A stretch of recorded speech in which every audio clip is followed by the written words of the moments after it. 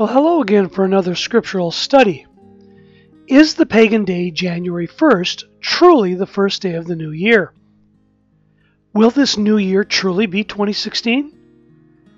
This is the latest scriptural study topic we are about to share quickly in a high-level manner. As always, please have your video screen on full screen to obtain the best view to read the scriptural passages being shared, and feel free to stop the video at your convenience to take the time to read the scriptural passages in full along with the associated information. Well, here goes the world again, frantically moving at full speed ahead, being led astray in full force from actual forces that they are entirely unaware of and/or just do not care about. Some would say the world and those still in it have lost all sense of direction, and they have been duped to believe the pagan day January 1st is actually the new year, when in fact nothing is more farther from the truth than this gigantic lie.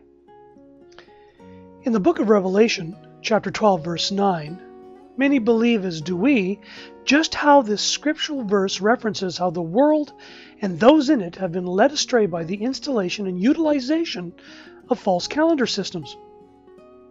These non-scriptural calendar systems with their associated man-made traditions are not of and or from our Almighty Father in heaven. If having a love of the truth is no longer of interest to you and or never has been, then this may not be a video you may be interested in. Remember, having a love of the truth does not mean any one individual has the whole truth and nothing but the truth, but rather, anyone who does have a love of the truth will seek it and share it. So if you do not have a love of the truth, please consider this before you turn this video off. Please read the scriptural verse of 2 Thessalonians chapter 2, verses 9 through 10, to understand in full why you may presently not have a love of the truth. The truths that we are continuing to learn about in this scriptural study reveals in full light the lies that this world promotes, day after day, week after week, month after month, and year after year.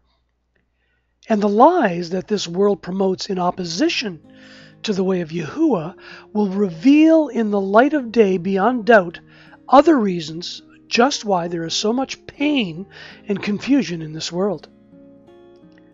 Because isn't it true that the truth may hurt for a little while once acknowledged, but a lie hurts forever? And the lie we are about to reveal to you, if you are already not aware of it, has hurt many for over thousands of years. So then, what is this lie that the world promotes so vehemently, and why? First, read scriptural passages from 1 Yahuchanan, or the book of John, chapter 1, verses 6 through 7, before proceeding to the next slide if still interested. So, what if someone told you that the pagan day, January 1st, is not New Year's Day, and that it's not really 2016? How would you feel about that?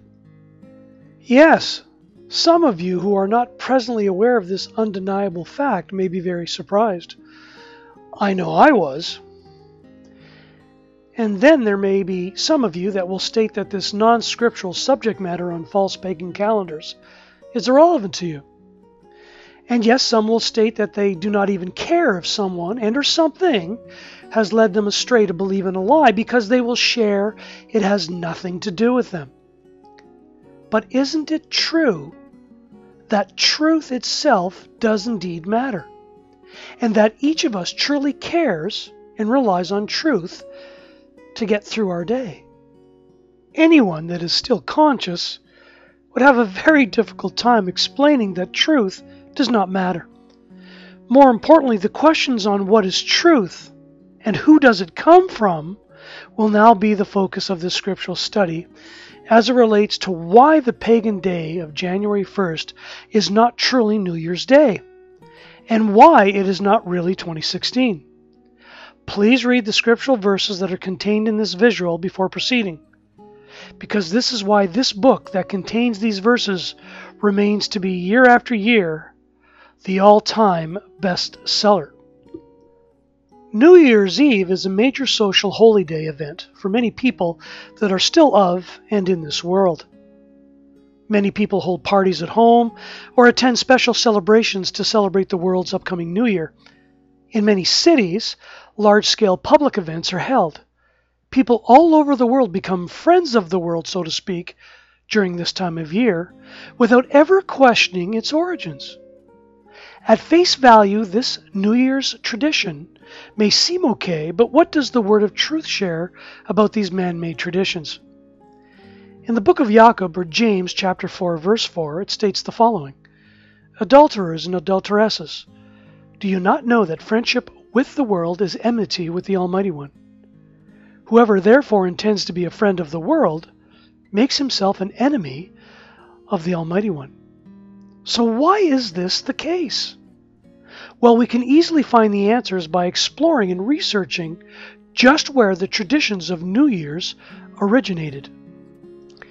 The celebration of New Year's began in ancient Babylonia, in Mesopotamia.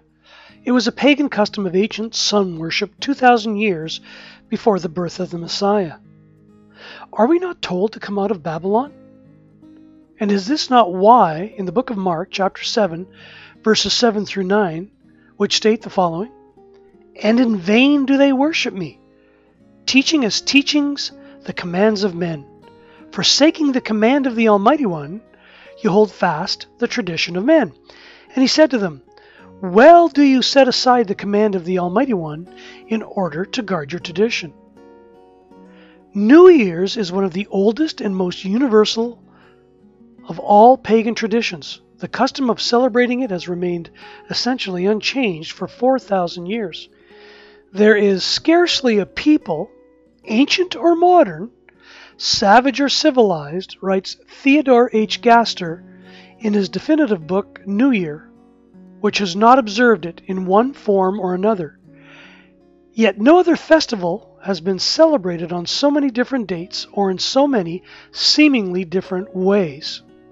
In ancient Babylon, New Year's festivals were closely bound to the pagan feast we now call Christmas today.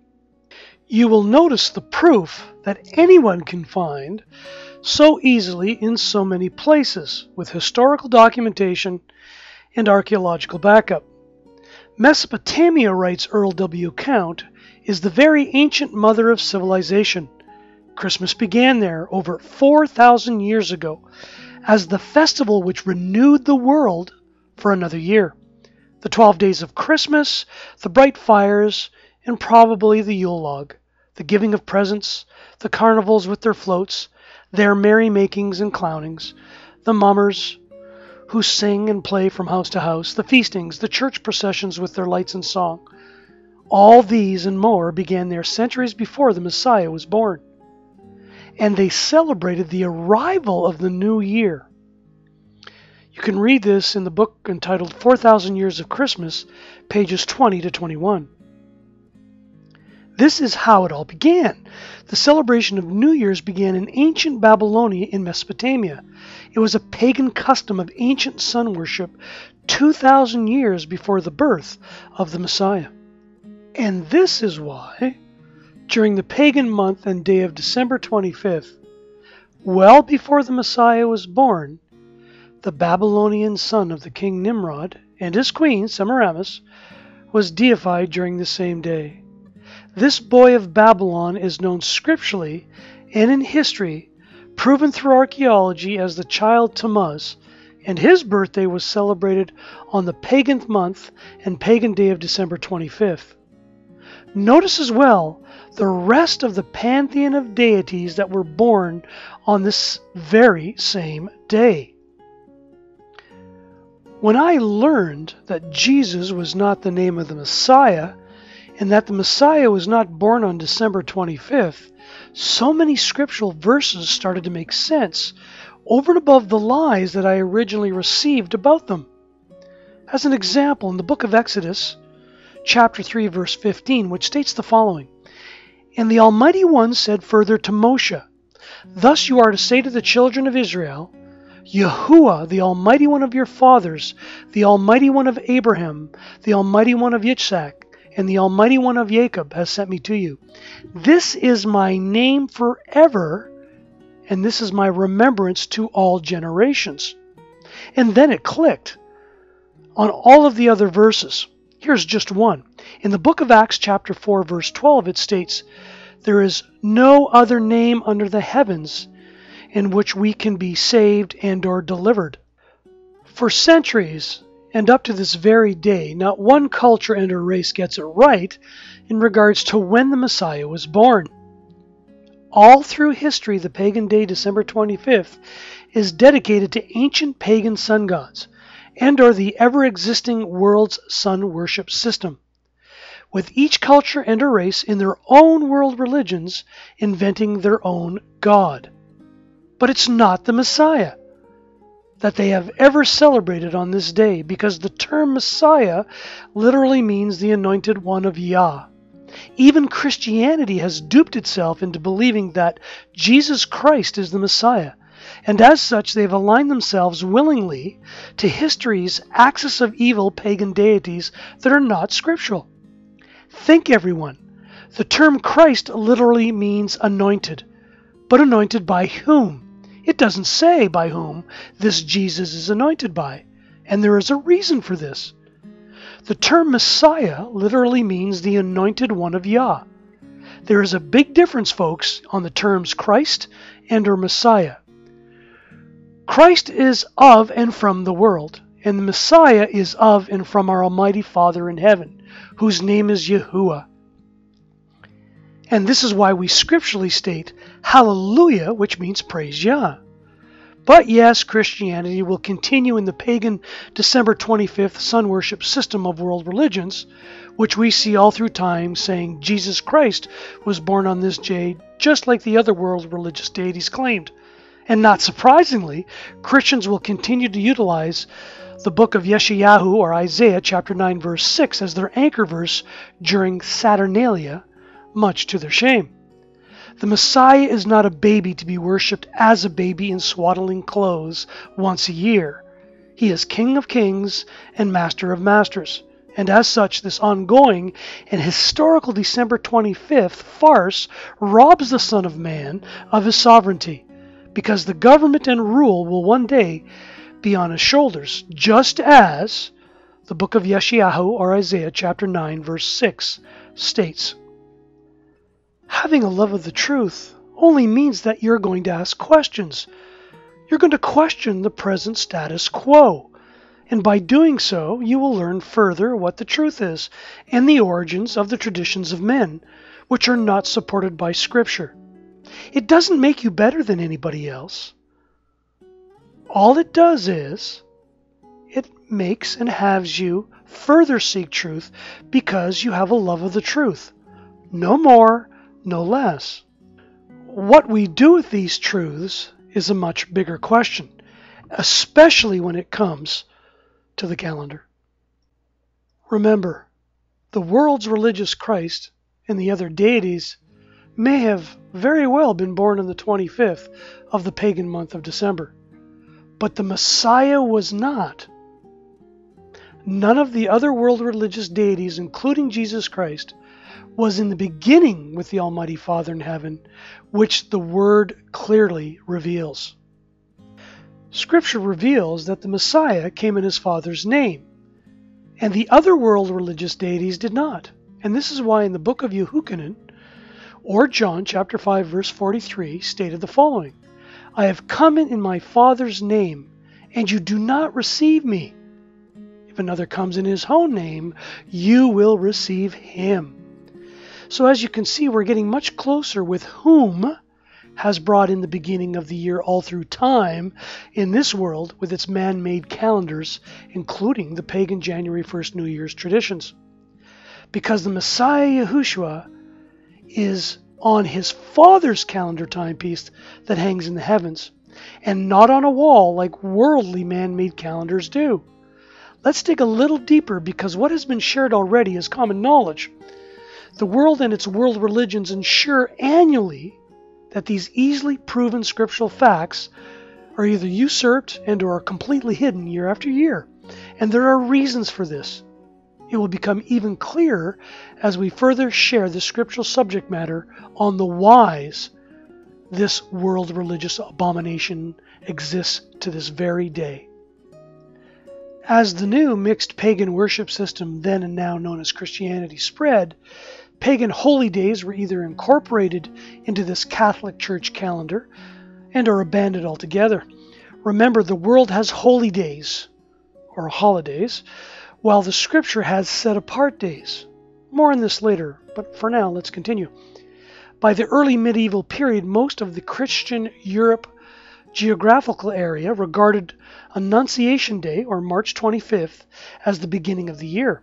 According to Catholic tradition, Annunciation Day commemorates the angel Gabriel's announcement to Miriam, or Mary, that she would be impregnated by the Almighty One and conceive a son to be called Emmanuel, which literally means the Almighty One with us.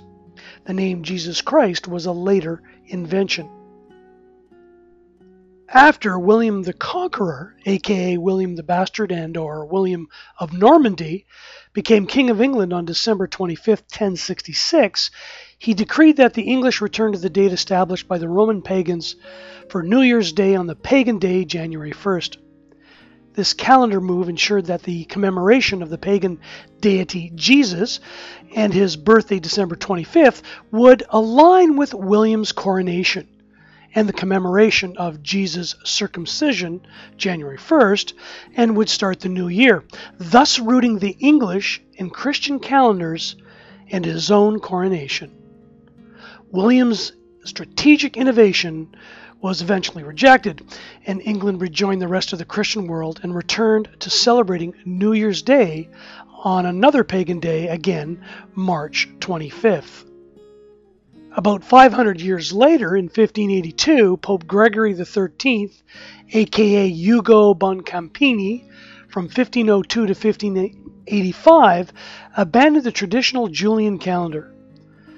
By the Julian reckoning, the solar year comprised of 365.25 days, and the intercalation of a leap day every 4 years was intended to maintain correspondence between the calendar and the seasons.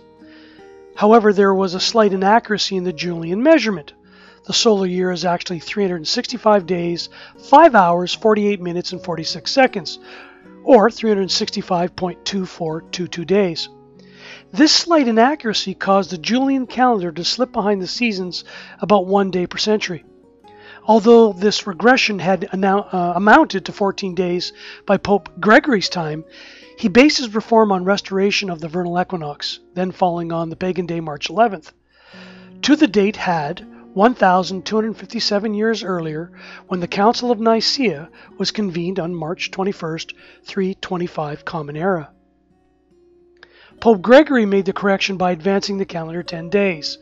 The change was made the day after October 4th, 1582, and that following day was established as October 15th, 1582.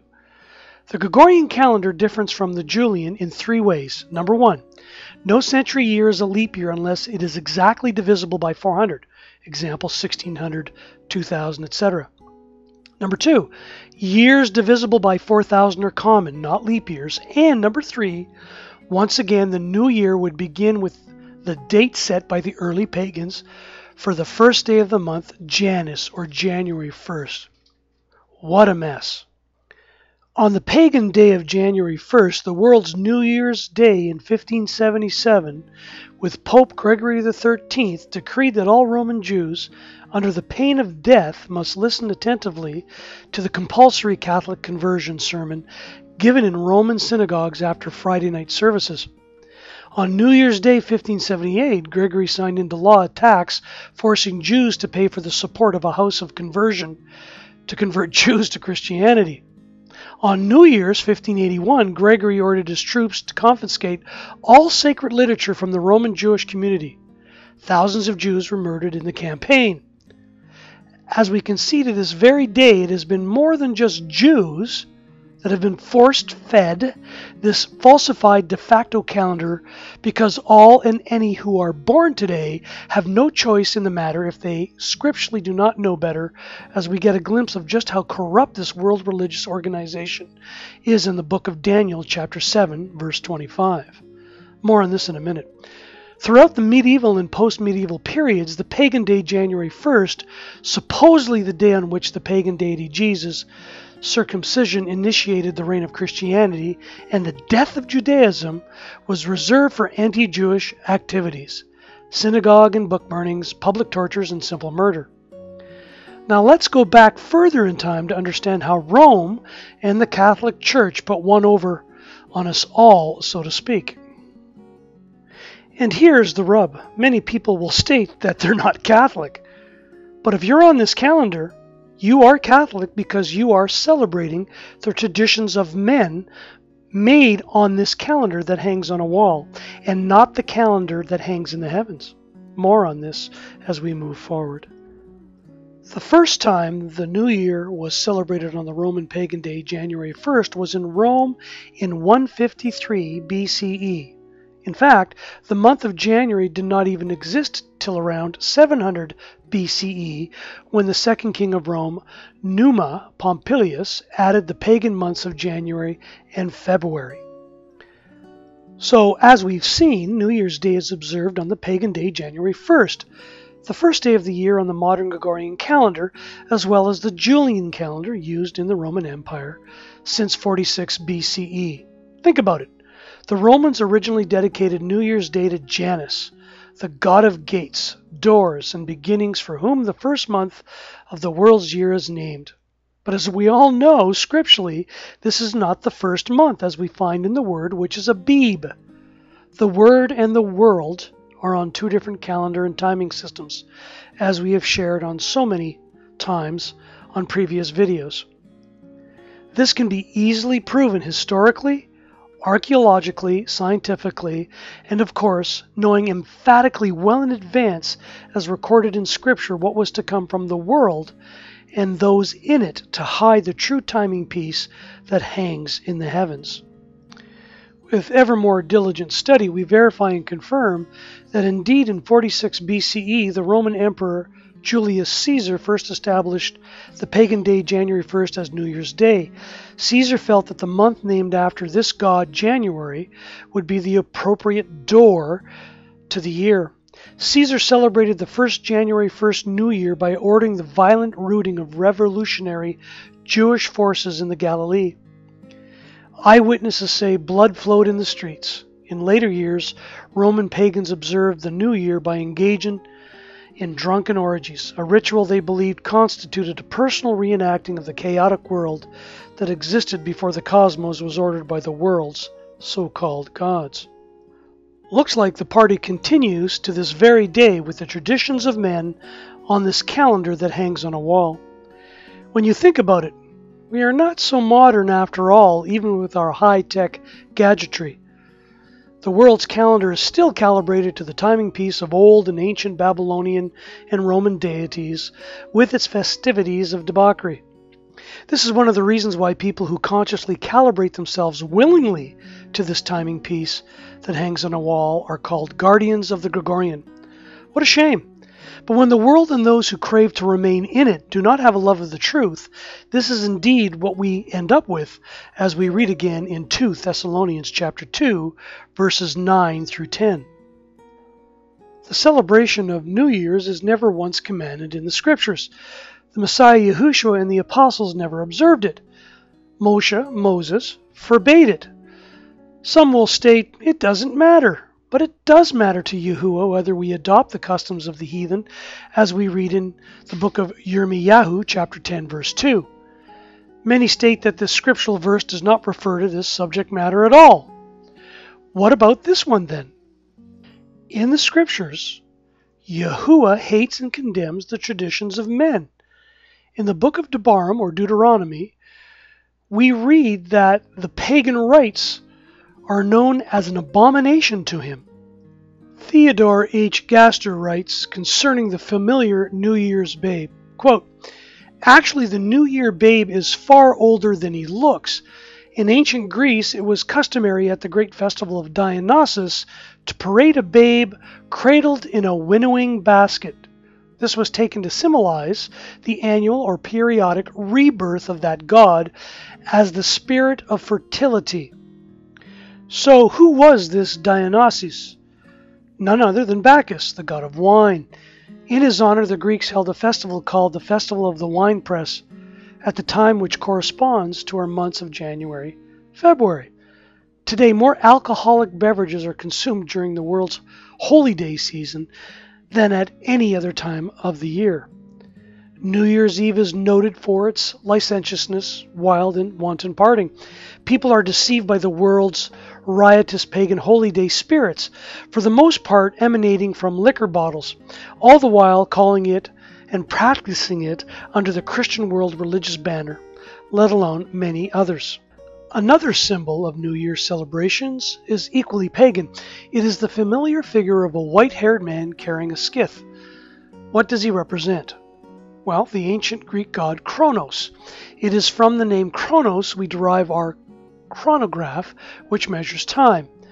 Among the Greek gods, Kronos originally cut a swath of human sacrifice with his sharpened scythe. The silent reaper anciently reaped little children in horrible episodes of mythical cannibalism. This Greek rite of human sacrifice was adopted by ancient Rome, where human sacrifice was practiced at least until 300 CE. No wonder Yahuwah, the Almighty One, warns the pagans' world's New Year's celebrations as an abomination to him, as we've already read in the book of Deuteronomy, chapter 12, verse 31. Strange as it seems, the professing world religious world, including the Christianity world, religion, praises and practices customs and days of pagan origin, thinly cloaking them in Christian, Hellenized sounding names. I as well used to accept these vain traditions of men until I was scripturally informed. You too may have accepted these vain traditions of men, never realizing they are pagan to the very core. Many people will openly admit the truth when asked about the pagan origin of these days, but they will stubbornly refuse to stop observing them. And this is why the word in the renewed covenant of the Scriptures states the following in the book of Mark, chapter 7, verses 7 through 9, which we've already shared. So when does Yahuwah begin his new year with his timepiece that hangs in the heavens? Remember, it is the Almighty One, Yahuwah himself, who created the universe. He set the heavenly bodies in their courses at creation.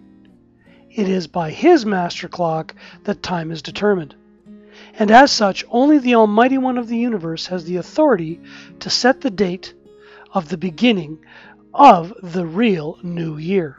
And hallelujah, the calendar that hangs in the heavens announces spring as being the new year time period when everything is being rebuilt, restored, and renewed. It is not in the middle of a dead winter, as the man-made worldly calendars on a wall state. Notice in the book of Shemoth or Exodus chapter 12, verses 1 through 2, when the Eternal spoke to Moshe or Moses and Aaron in the land of Egypt, saying, "This is the beginning of months for you. It is the first month of the year for you." The first month of Yahuwah's set-apart calendar, which is set apart from the world, is called in the Scriptures Abib. It means the month of green ears. It is no coincidence that astronomically the sun is aligned with a set of stars representing the Lamb this time of year in the spring, and that the full moon in the spring is aligned with a set of stars called Bethula or Virgo, representing the Abrahamic covenant which shares the gift of promise to his chosen, which is built into his appointed times, and are feast days that are set apart from the world and its ways.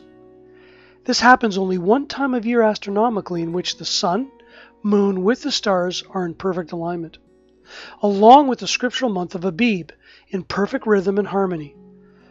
The scriptural harvest time periods are in alignment with the agricultural harvest time periods. And why wouldn't they be? This heavenly calendar is not in the control of mankind, because mankind is not capable of creating, managing, and or even sustaining this type of precision and or accuracy. Only the Father of lights from above can create and sustain this type of gift. This timing piece never changes. The Father never changes. Mankind in the world constantly has to adjust and realign its calendars that hang on a wall, as we have seen proven in history and archaeology. Again, the purpose of these presentations are to get more folks outside to test and prove all things for themselves, with the intent to free themselves from enslavement of being prisoners of this world and its world religious timepiece that hangs on a wall. This timepiece that hangs in the heavens, or Shemaim, is not tied to a world religious system, which, as we all know firsthand, is that the world's calendar system that hangs on a wall is tied to the world's financial and consumerism system created by man. Ouch! If this does not wake you up, nothing will. Yahuwah and his timepiece that hangs in the heavens is inspiring and speaks of good news for those who know what true favor is indeed all about. Thankfully, there's a heavenly calendar system that is set apart from the world that can free us from drunkenness and stupor, let alone the world's calendar system that is so tied to its financial system of consumerism, designed to make humankind prisoners of debt and as well increase pain and emptiness. This is why we state hallelujah, because the timepiece that hangs in the heavens reveals the true New Year's starting point, which proclaims the esteem of the Almighty One and declares the expanse and the work of his hand. Because with this timepiece that hangs in the heavens, day to day pours forth speech, and night to night reveals knowledge. What knowledge, you might ask? With Yahuwah and his calendar that hangs in the heavens, it reveals the appointed times, or as Moedim, which the Messiah Yahushua is fulfilling. And as we know from the word itself, it is only through the Son of Man, the Messiah himself, and his work that he is carrying out on behalf of his Father's plan of redemption for all of humankind, that we will have access to the Father and the promise of eternity. We could read this further in the book of John, or Yehukin, in chapter 14, verse 6. Yahushua said to him, I am the way and the truth and the life. No one comes to the Father except through me. If you had known me, you would have known my Father too. From now on you know him and have seen. The Messiah is set apart from this world. Our Father in heaven is set apart from this world. His name Yahuwah is set apart from the world, and his calendar of appointed times is set apart as well. Unfortunately, the set apart appointed times of Yahuwah and his way will not be known once again with the people in Times Square this year. As horrifying as this is, New York City, let alone everywhere else, will be celebrating something else entirely, let alone worshiping something else entirely for that matter.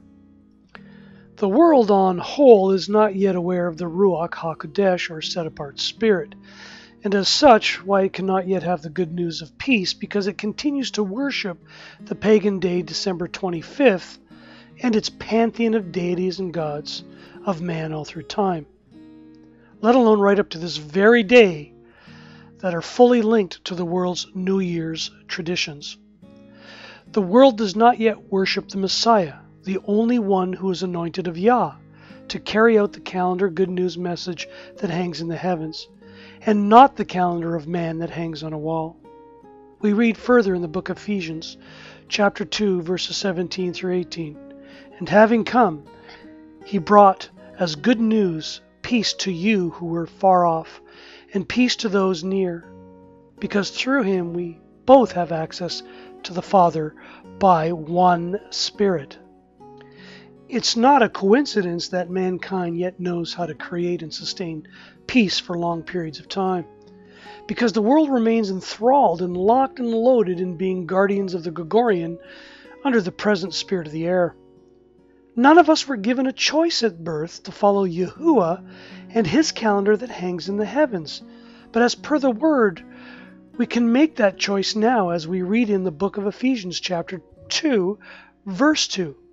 Quote, and you were dead in trespasses and sins, in which you once walked according to the course of this world, according to the ruler of the authority of the air, of the spirit of the air that is now working in the sons of disobedience, among whom also we all once lived in the lusts of our flesh, doing the desires of the flesh and of the mind, and were by nature children of wrath, as also the rest.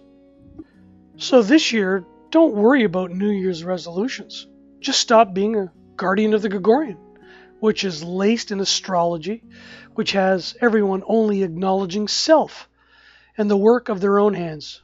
Do a complete 180 and acknowledge Yahuwah and the work of his hands that celebrates New Year's in the spring, let alone dropping all of the pantheon of December 25th deities man creates with his world religions.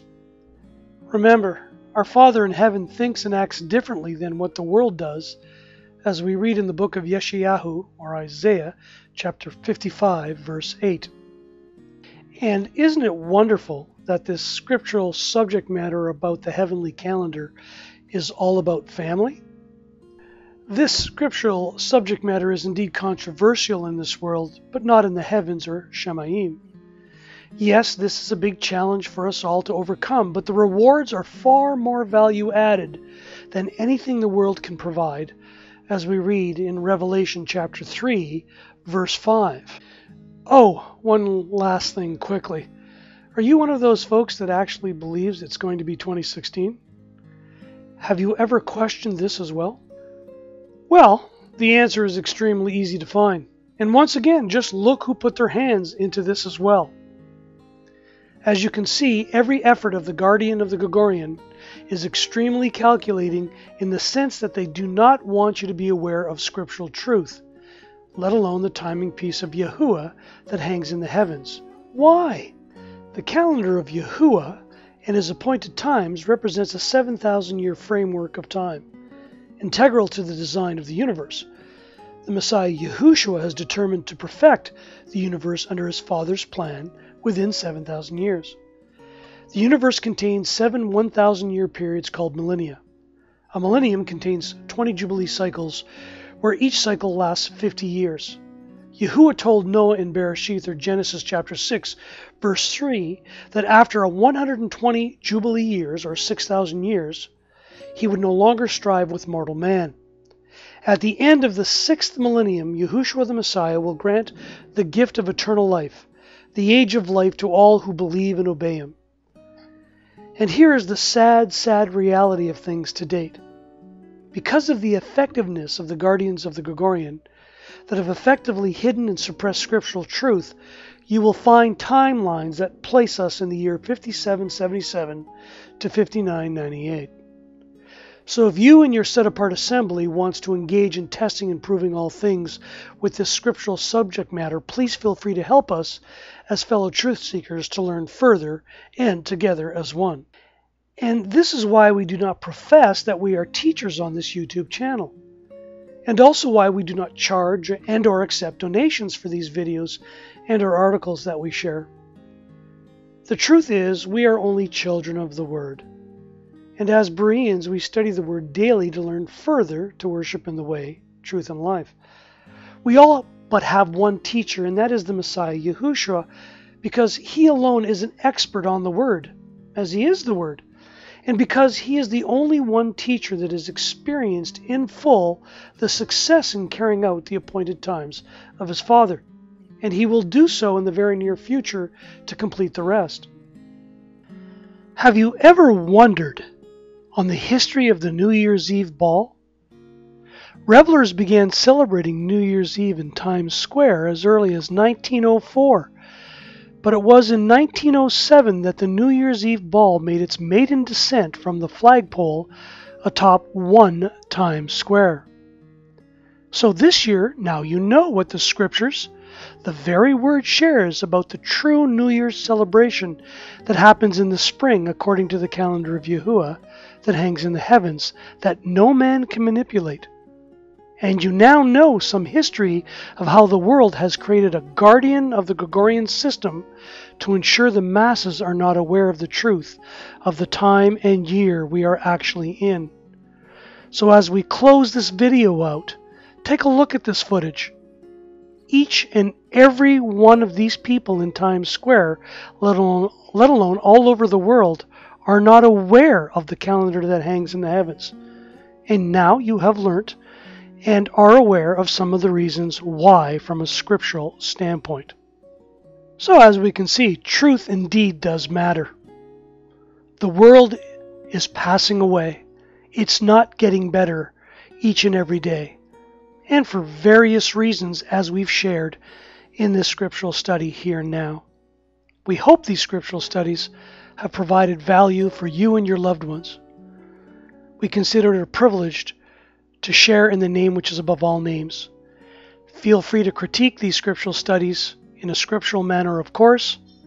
And again, thank you for the blessing in sharing in the name which is above all names. All the best.